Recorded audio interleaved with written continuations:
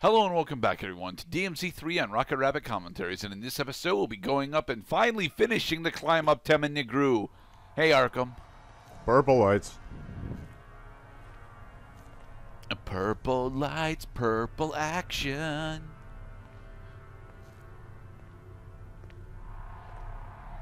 Ah, yes, the broadsword Sparta.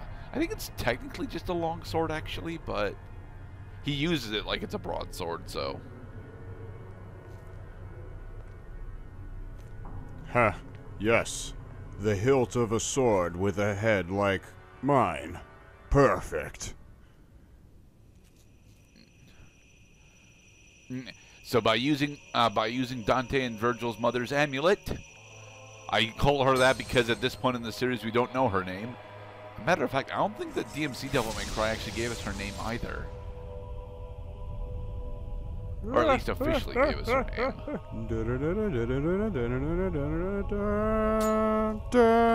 Da-na-na-na.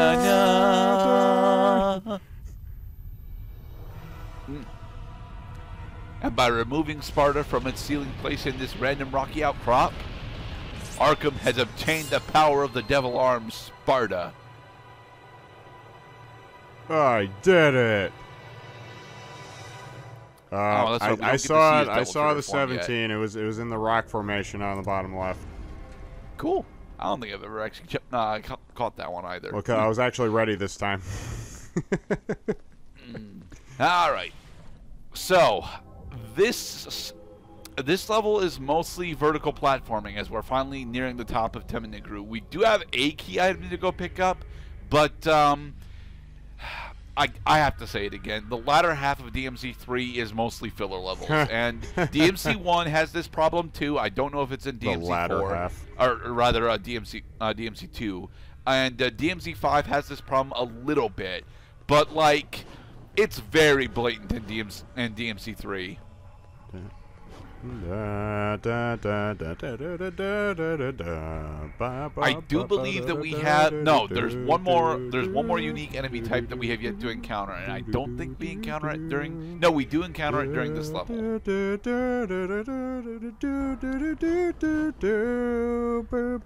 Hello, Super Mario Sunshine platforms. Stop throwing me off. I need to use you to get up onto this. God damn it! Thankfully, there are multiple ways to get up.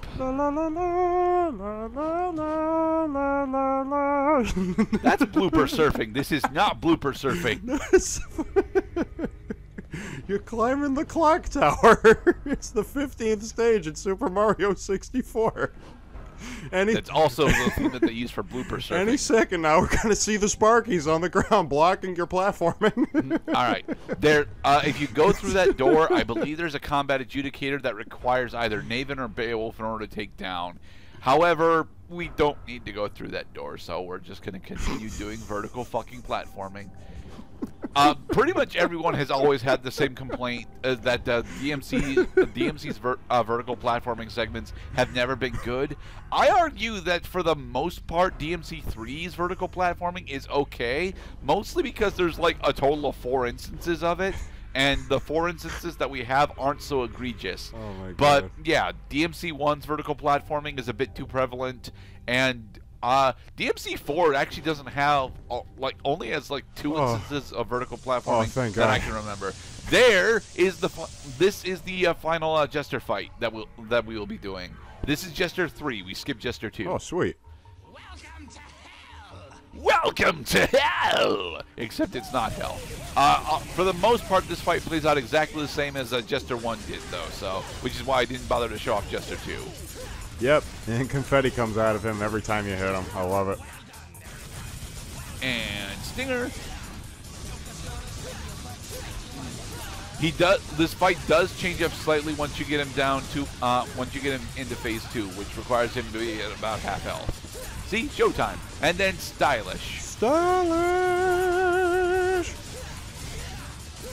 Max out your stylish, bro. Yeah. And whoosh. Ultra super party time. Okay. Oh! And whoosh. Like if Bugs Bunny was a boss.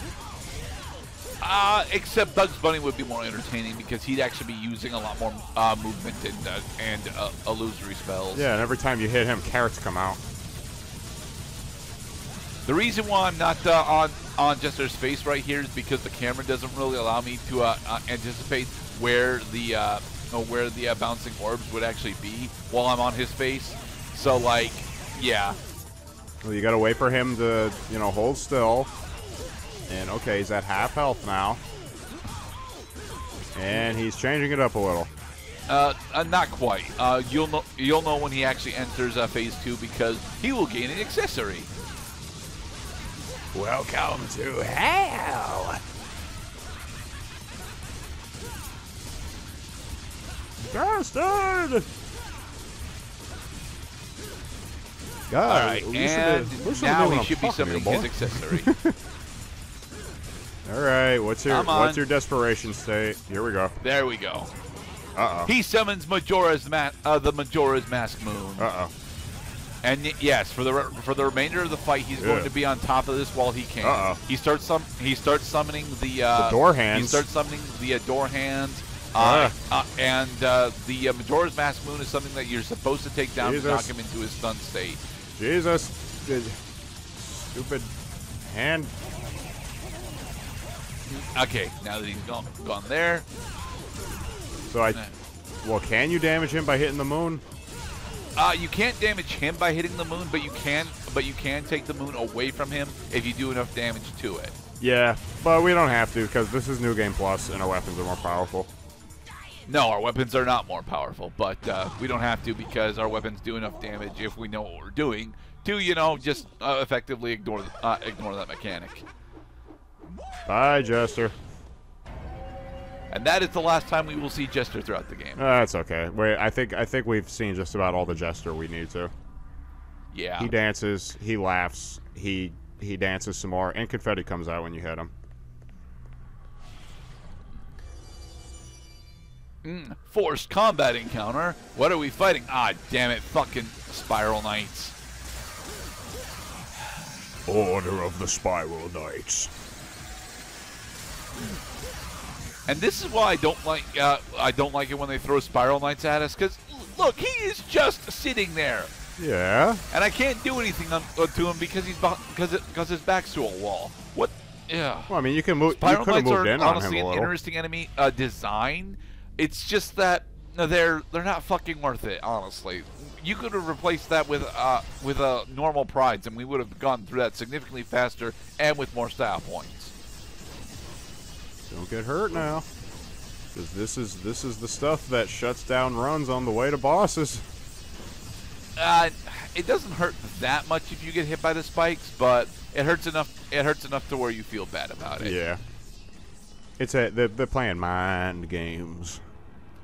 And so now that we have gotten through the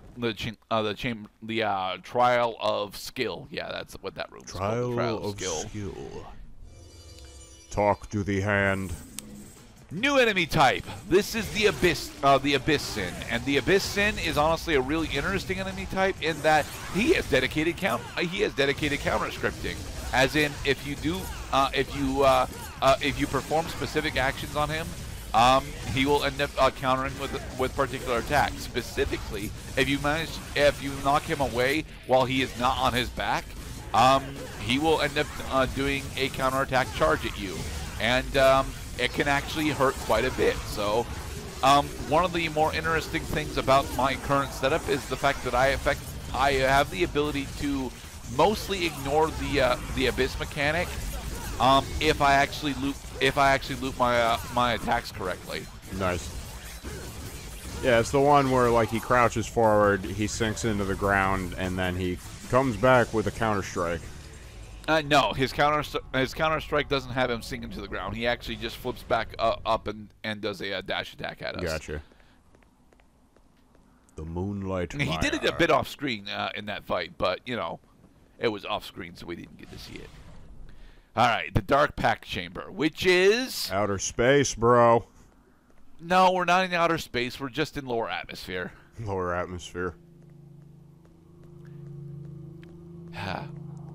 This cloud of darkness from Final Fantasy 4, yes, 4.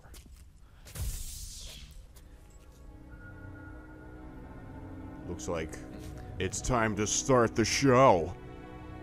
Well, it's time to fight our inner demons. The Chamber of Introspection. Yep. So what, this dude has all of our moves? Yes, actually. Doppelganger has all of our moves, specifically if we were using Beowulf.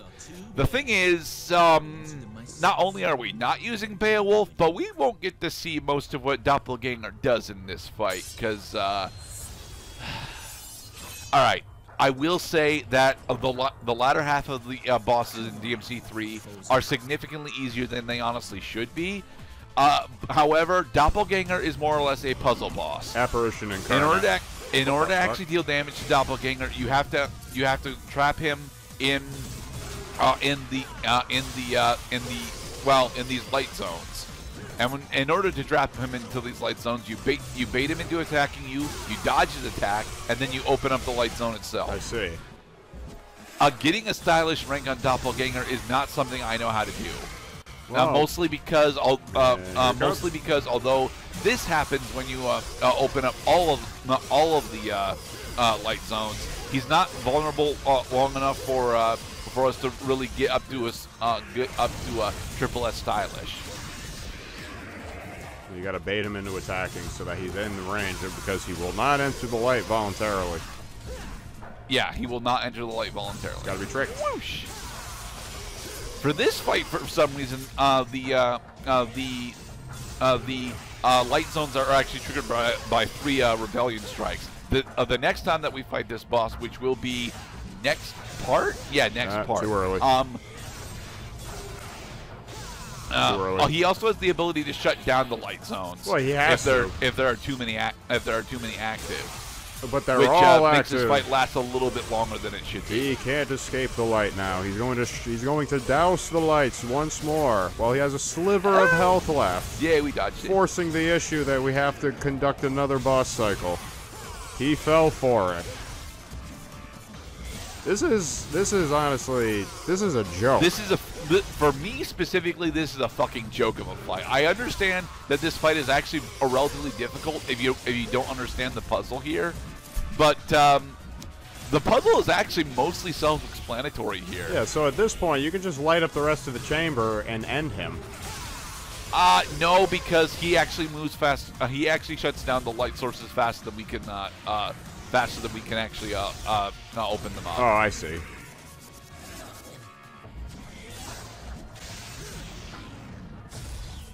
And they don't stay up permanently either. You got wait a little bit, Pasker. I don't want to wait. He's almost dead. I know, but when you Dark Souls, the boss is not dead until his health is 0, son. There. Deaded. Very good. Yeah, Doppelganger is way too fucking easy for me. That was stupid. And because we defeated another Devil May Cry boss, we get an added power. Thought I lost my shadow for a sec. Click. Yes, we have gained the Doppelganger combat style. It doesn't level up, so I don't bother to fucking use it. It eats up your devil triggers, so I don't bother to fucking use it. But what it does is it summons a Doppelganger of Dante to allow you to have effectively double damage. It is honestly a really interesting thing if you know how the fuck to manipulate it. Like using But for guns? a majority of the bosses in the game, it's not actually all that relevant or powerful because, well, the bosses are really designed for Dante to do one-on-one, and this becomes very apparent when we go into Arkham. But thus ends Mission 17. As seen in episode 17. Oh, we didn't get S on time, damn it. But we did get S on style and damage. Woohoo! So let me ask you a question. What are we doing next part? Next part is our famous Capcom thing. Woo.